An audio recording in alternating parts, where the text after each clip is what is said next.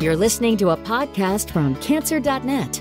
This cancer information website is produced by the American Society of Clinical Oncology, known as ASCO, the voice of the world's oncology professionals.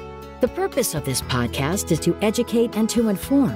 This is not a substitute for professional medical care and is not intended for use in the diagnosis or treatment of individual conditions. Guests on this podcast express their own opinions, experience, and conclusions. Guest statements on this podcast do not express the opinions of ASCO. The mention of any product, service, organization, activity, or therapy should not be construed as an ASCO endorsement. Cancer research discussed in this podcast is ongoing, so data described here may change as research progresses. The theme of the 2023 American Society of Clinical Oncology, ASCO, annual meeting was Partnering with Patients, the cornerstone of cancer care and research. From June 2 to 6 in Chicago, Illinois, and online, cancer researchers and clinicians from around the world gathered to discuss the latest cancer research and how to ensure all people receive the cancer care they need.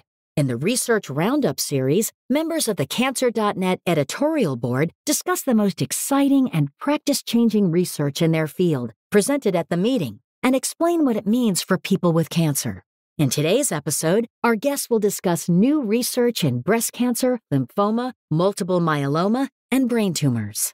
First, Dr. Nora Lynn Henry discusses new research in early-stage and metastatic breast cancer. Dr. Henry is professor and interim chief of the University of Michigan's Division of Hematology Oncology in the Department of Internal Medicine and the Breast Oncology Disease Lead at the Rogel Cancer Center. She is also the 2023 Cancer.net Associate Editor for Breast Cancer. You can view Dr. Henry's disclosures at Cancer.net. Hi, I'm Dr. Lynn Henry, a breast cancer oncologist from the University of Michigan Rogel Cancer Center. Welcome to this quick summary of the most exciting new research in breast cancer that was presented at the 2023 ASCO annual meeting. I have no conflicts of interest for any of the trials that I will talk about. First, I'm going to give a very brief overview of the types of breast cancer, then talk about some research that was presented on both early stage and metastatic breast cancer. As a reminder, there are multiple kinds of breast cancer. Some breast cancers are called hormone receptor positive or estrogen receptor positive and are stimulated to grow by the hormone estrogen. We treat those cancers with anti-estrogen or anti-endocrine treatments, which block estrogen or lower estrogen levels. Other breast cancers are called HER2 positive. These are often more aggressive cancers, but because they have extra copies of HER2, they often respond to treatments that block HER2. Finally, there are breast cancers that don't have hormone receptors or HER2. These are called triple-negative breast cancer and are also often aggressive cancers. Most of the results I'm going to highlight today are treatments for estrogen receptor positive and HER2 negative breast cancer.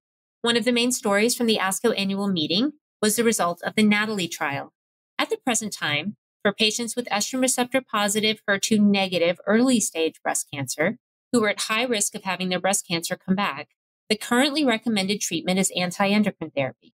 Based on the results of a prior trial called MONARCH-E, we also consider adding a medicine called abemaciclib, which turns off some enzymes in the cell that are called CDK4 and CDK6, which are known to make estrogen receptor positive breast cancer cells grow. Abemaciclib can further reduce the risk of cancer recurrence compared to endocrine therapy alone, but it does have some side effects, most commonly diarrhea. In the NATALEE trial, which was presented for the first time at this ASCO meeting, researchers studied a similar type of medication called ribociclib. It acts similarly to abemaciclib, although it is more likely to cause low blood counts and less likely to cause diarrhea.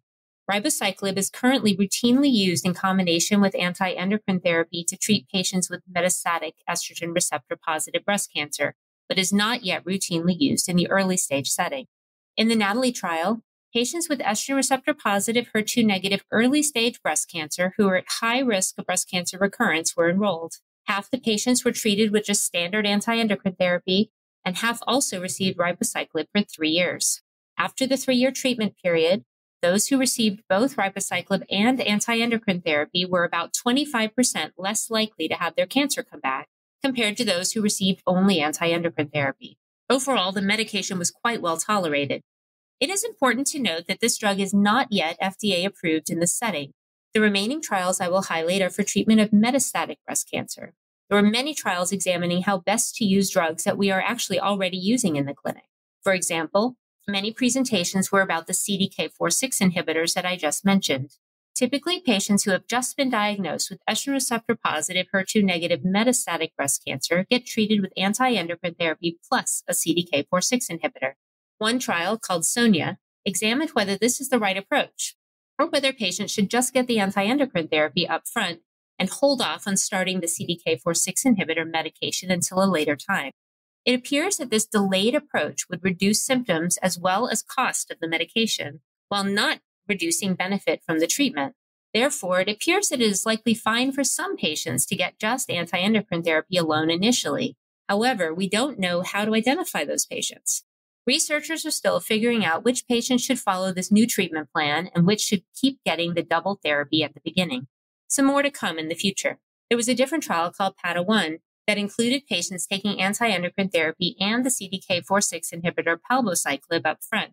Those patients were monitored using a blood test, looking for a mutation or a change in the estrogen receptor in the cancer. Patients who had that mutation either remained on the same treatment that they'd been on or switched to the next line of therapy, even though their scans didn't show any progression of their cancer. Overall, this switching strategy looks like a very promising approach for managing patients, since it may help patients' cancer respond to treatment for a longer period of time, although this approach is not yet officially recommended according to our guidelines. In another example, many patients with all types of metastatic breast cancer are treated with a drug called capecitabine, also known as Xeloda. Although this drug is effective for many cancers, many patients experience hand-foot syndrome, nausea, diarrhea, and mouth sores. In the X77 clinical trial, the researchers compared the official standard FDA-approved dose based on a patient's height and weight and given for 14 days followed by 7 days off. That was compared to a fixed dose of treatment given 7 days on and 7 days off. The trial found that the fixed dose regimen was easier to tolerate, but importantly, the benefit from the 2 doses and schedules of treatment appears to be similar.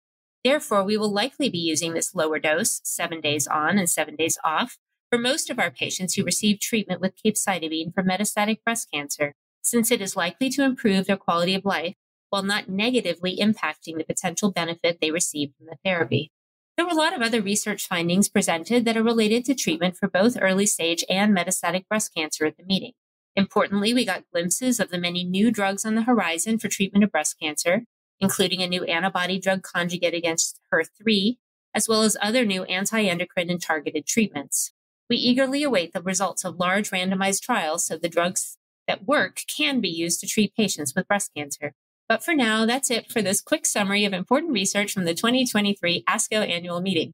Stay tuned to cancer.net for future updates from upcoming breast cancer conferences. Thank you. Thank you, Dr. Henry. Next, Dr. Christopher Flowers discusses new research in lymphomas and multiple myeloma. Dr. Flowers is the chair of the Department of Lymphoma Myeloma at the University of Texas MD Anderson Cancer Center and division head ad interim of cancer medicine. He is also the 2023 Cancer.net Associate Editor for Lymphoma. You can view Dr. Flowers' disclosures at Cancer.net. Hello, I'm Dr. Christopher Flowers, Professor and Chair of the Department of Lymphoma and Myeloma and Interim Division Head for Cancer Medicine at the University of Texas MD Anderson. And it's my pleasure to talk to you today in this Cancer.net podcast about latest updates in the hematological malignancies focused on lymphoid cancers from the American Society of Clinical Oncology annual meeting. The ASCO annual meeting every year is an exciting time for latest updates in the care of patients with cancer. And in particular, this year, there were 3 abstracts that I'd like to highlight that were presentations at this meeting about lymphoid malignancies that have potential significant impact for patients over time. The first 2 come from a special session that was on late-breaking abstracts that were latest advances from clinical trials. The first is from the ZUMA-7 trial. This is a trial looking at exicaptogen silolucel, a chimeric antigen receptor T-cell therapy or CAR T-cell therapy. The CAR T-cell trial in question here was led by Jason Weston, who's a colleague of mine of MD Anderson. And MD Anderson is a partner with Kite Pharmaceutical Company is a manufacturer of this and has a research alliance with that group. In the ZUMA-7 trial, this was a trial that involved the use of CAR T-cell therapy in comparison to standard of care therapy, which typically would be aggressive chemoimmunotherapy followed by autologous stem cell transplantation for patients with relapse of large B-cell lymphoma. As many of you may know, large B-cell lymphoma is a kind of lymphoma that is potentially curable with standard frontline therapy. And when patients relapse, the standard of care historically had been for patients to receive autologous stem cell transplantation, which is also potentially a curative therapy. This trial compared patients who received the typical standard of care, autologous stem cell transplant following the aggressive chemoimmunotherapy regimen, for patients who had relapsed early after their initial therapy, so within 12 months, or were refractory, meaning that they did not respond to their initial therapy. And this was compared to the exacapitation, sialucicel, or axicell CAR T-cell therapy. The initial publication of the trial came out in the New England Journal of Medicine in 2022 and showed that the event-free survival for patients who received CAR T-cell therapy was superior. This update of the ZUMA-7 trial at the ASCO annual meeting that was presented by my colleague Jason Weston discussed the overall survival of the study. And in this update, it showed that overall survival was also improved for patients who received axicell as opposed to standard of care therapy. And now with a median follow-up of a little bit more than 47 months, axicell demonstrated this superior that was statistically significant and clinically meaningful over the traditional standard of care. In that same session, there was another trial looking at CAR T-cell therapy for patients with multiple myeloma. This was a BCMA-targeted CAR T-cell therapy that was presented by Dr. Dakal in that session, providing results from the CARTITUDE-4 global randomized phase 3 clinical trial. That was a trial that involved 419 patients where patients were randomized to cilta-cel CAR T-cell therapy for myeloma or standard of care therapy, which in this case it included combination therapy. And in this trial, this showed that single agent with a single cilta-cel infusion significantly improved progression-free survival versus standard of care for patients with multiple myeloma who had 1 to 3 prior lines of therapy and were refractory to lenalidomide. This is also a meaningful advance for patients with this disease. And the final abstract that I'll mention is an abstract that was presented by Dr. Alex Herrera from City of Hope and was presented in the plenary session. And it was really exciting to see a plenary session presentation focusing on lymphomas. So this trial presented by Dr. Herrera was led by the Southwest Oncology Group. Dr. Saira Ahmed from MD Anderson from my institution was a participant and actively engaged in this clinical trial. This trial was a success in a number of ways. First, it involved both pediatric and adult patients, and it was one of the first trials of its kind to involve both large populations of patients with pediatric lymphomas as well as adults with lymphomas. It helps to consolidate the approaches that we use for Hodgkin lymphoma, both in the pediatric population and the adult population. It also represents a major advance in the ways that we conduct clinical trials in the United States, in that this clinical trial finished ahead of schedule in terms of completion of the trial with collaboration from the adult and pediatric groups across the National Clinical Trial Network. As I mentioned, this was presented by Dr. Alex Herrera in the plenary session and involved patients with stage 3-4 Hodgkin lymphoma, where patients were randomized 1-to-1 either to receive a anti-PD-1 therapy, nivolumab, with chemotherapy, the AVD chemotherapy regimen, or the antibody drug conjugate, brentuximab vedotin, combined with that same AVD chemotherapy. And what this showed in 994 patients who were enrolled from 2019 to 2022, that there was a benefit for patients who received the combination of nivolumab AVD or NAVD versus the group that received brentuximab and AVD, that improved the progression-free survival in patients with advanced stage Hodgkin lymphoma. In this trial, few immune-related adverse events were observed, and a lesser number of patients went on to receive radiation therapy, which is also a benefit for patients with Hodgkin lymphoma. And this concludes my presentation of abstracts at the annual ASCO meeting and really exciting advances for patients with lymphoma that were presented this year. Thank you, Dr. Flowers. Finally, Dr. Roy Stroud discusses new research in treating brain tumors, including those in people with von Hippel-Lindau syndrome. Dr. Stroud is a neurologist and neuro-oncologist at Atrium Health Wake Forest Baptist Comprehensive Cancer Center. He is also the 2023 Cancer.net Associate Editor for Central Nervous System Tumors. You can view Dr. Stroud's disclosures at Cancer.net. Hello, everyone. This is Roy Stroud. I'm a physician neuro-oncologist at Wake Forest University School of Medicine in our Comprehensive Cancer Center, and really excited to be with you for this podcast on important CNS or brain tumor updates from the 2023 ASCO annual meeting. I don't have any relevant disclosures for the research that we'll discuss today. It was a really exciting meeting. It was actually a really fun meeting to be a brain tumor doctor at ASCO this year. So I'm really excited to talk with you about some important updates. And I think it's actually a really important time to be a patient and a caregiver and know some of the things going on in brain tumor care. So I'm going to dive into 3 studies and one that we just have to talk about. And this was a really exciting study called the Indigo study. This is at ASCO, if you present a study, you want to have a plenary presentation. You want to be up on the big stage, presenting your work. And brain tumor studies aren't always on the big stage. We just haven't had enough really good treatments out there for brain tumor patients over the years. And this year we had a plenary presentation, a really big study making a big splash. And that was this Indigo study. So I'm going to spend a few minutes talking about that study. I want brain tumor patients and caregivers to know about this and know about some of the important updates from the annual meeting. The study was called the Indigo study, and it's a phase 3 study. So when you think about clinical trials, there's phase 1, phase 2, phase 3. That phase 3 is that last step, that last hurdle that a drug needs to overcome to move towards approval. And a positive phase 3 study is really exciting for the field and means that we may have a new treatment that will change how we take care of brain tumor patients. And that's what this study was. It was also a really unique study. So it's looking at a different group of brain tumor patients that have an IDH mutant glioma. The most common brain tumors that we see are the glioblastomas, and those are often, and really by rule, IDH wild type. IDH is a gene. It's called the isocitrate dehydrogenase gene, and it's one of these really important genes for us to understand how brain tumors are going to work and how they act.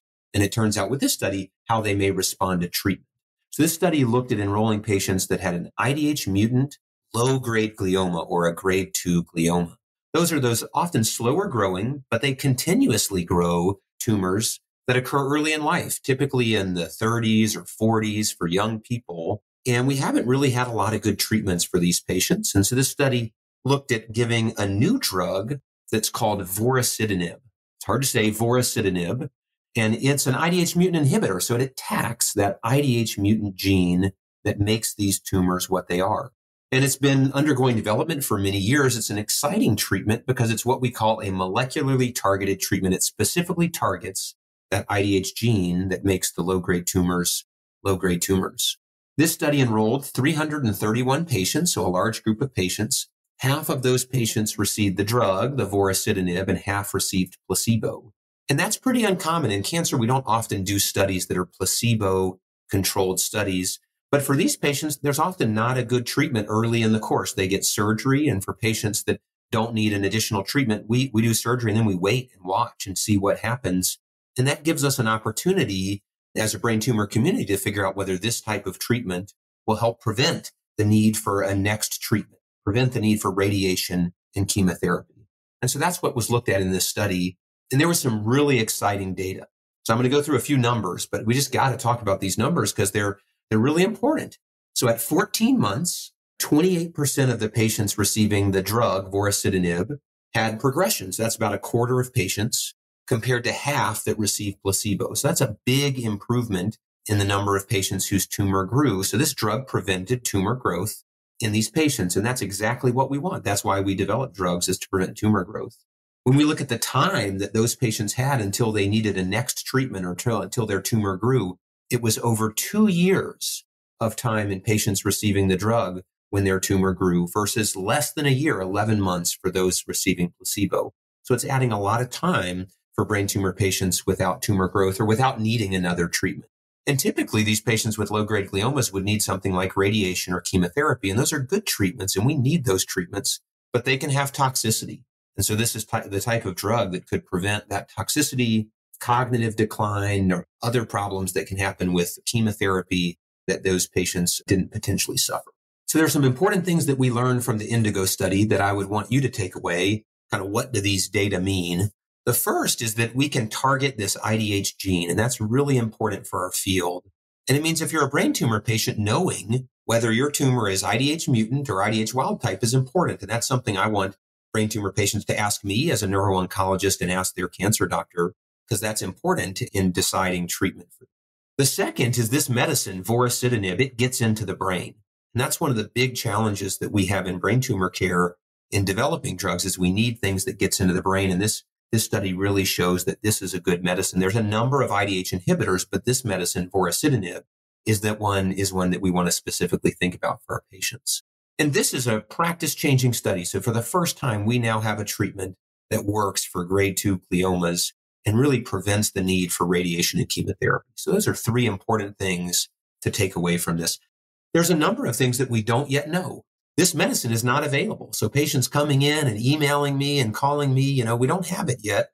And after a big phase 3 study like this is announced, there's still a number of steps that need to happen to make sure that this can be delivered to patients safely and we can get it out there. And that's in partnership with groups like the FDA, the Food and Drug Administration, and others. So this is an important conversation to have with patients' neuro-oncologists and to know that this is something that's on the horizon. 2 other things is, we don't know if this is going to work for all brain tumors.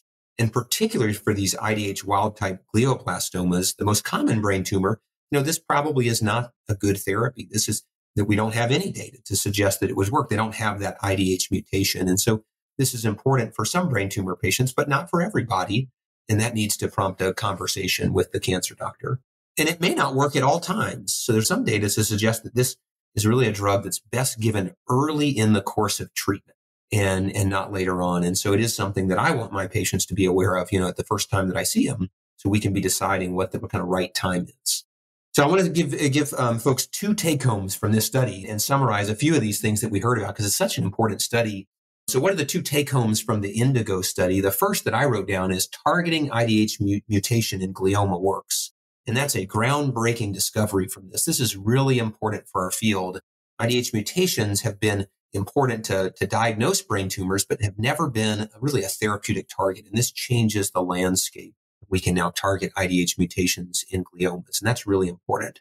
The second real take-home message is we can safely delay radiation and chemotherapy in some patients with these lower grade gliomas, potentially with IDH mutation and IDH inhibition. And that's really important. Chemotherapy and radiation are important, but if we can delay those treatments and prevent side effects, that could be helpful for some of our patients. So really important update from ASCO, and what I want to spend most of the time on our podcast focusing on this Indigo study. But there were a bunch of other things going on in brain tumors at ASCO, as there always are. And I want to highlight 2 studies about some things that the groups of patients, may be interested in knowing that happened at the meeting. The first is a study called the INB-200 study, and this is a phase 1 study, so it's earlier in development. But it's an immunotherapy study, and brain tumor patients and caregivers will know that we've really wanted to find an immunotherapy that works for brain tumors, and we haven't yet.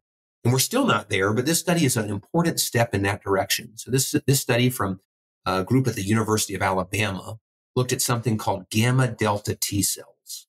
And T cells are really important. They're part of the anti-tumor response. They're what the body uses to attack the tumor. So we like those T cells, and particularly these gamma delta T cells are important in targeting tumor cells and glioblastoma cells. They're also unique. They can avoid the toxicity of chemotherapy. Radiation and chemotherapy suppresses the T cells that makes them go down. They're decreased in number, which is not what we want. And these gamma delta T cells were genetically created so that they were resistant to chemotherapy.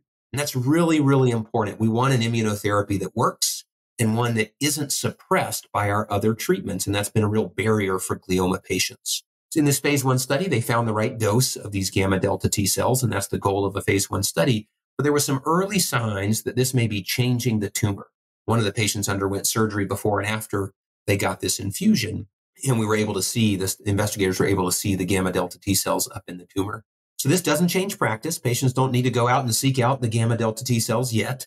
But it's one of those early findings that says that we need to keep looking at immunotherapy. And as a community, this is something we need to keep focusing on. And then the last abstract and study I wanted to focus on is for a rare disease. This would not be something that would be relevant for all of our listeners and the brain tumor patients, but for a subgroup of patients that have a condition called VHL or von Hippel-Lindau. And von Hippel-Lindau is a genetic condition, so most brain tumors are not inherited. You don't get it from a mom or a dad or pass it on, except for these patients, you do. And it comes from a gene that's inherited in families called the VHL or the von Hippel-Lindau gene. And these patients are predisposed to get tumors all throughout the body, in the kidneys and the brain and the eye. And this is a lifelong disease where these tumors can really grow slowly over time and cause significant problems. And in the past few years, there's been a new treatment called belzutifan. Belzutifan is the name of this drug that has been shown to be effective in the kidney tumors for patients with VHL. And at ASCO this year, there was a new study showing that it's also effective in treating the brain tumors for these patients. And that's really important. We just haven't had a treatment other than surgery or radiation for these tumors. And oftentimes they grow after surgery and radiation, and we need an additional treatment. So in this study, the investigators looked at, does this drug, belzutifan, work for treating the CNS tumors, hemangioblastomas, and found that around 50% of patients had a response, so a shrinkage in the size of the tumor. 90% of patients had control of their brain tumor disease, which is really important. And it worked really quickly. So it worked in about 3 to 5 months, which is shorter than what we would see for the kidney tumors. So that's exciting news for VHL patients, patients with von Hippel-Lindau, and another important update from the 2023 ASCO. So thanks for listening to this update of CNS brain tumors at 2023 ASCO annual meeting. Again, I'm Roy Stroud, a neuro-oncologist at Wake Forest University School of Medicine, and delighted to bring you this brief summary of new research in the field. Thank you, Dr. Stroud. You can find more research from recent scientific meetings at www.cancer.net. Cancer.net podcasts feature trusted, timely, and compassionate information for people with cancer, survivors, and their families and loved ones. Subscribe wherever you listen to podcasts for expert information and tips on coping with cancer, recaps of the latest research advances, and thoughtful discussions on cancer care. And check out other ASCO podcasts to hear the latest interviews and insights from thought leaders, innovators, experts, and pioneers in oncology. Cancer.net is supported by Conquer Cancer, the ASCO Foundation, which funds life-saving research for every type of cancer, helping people with cancer everywhere. To help fund Cancer.net and programs like it, donate at conquer.org/donate.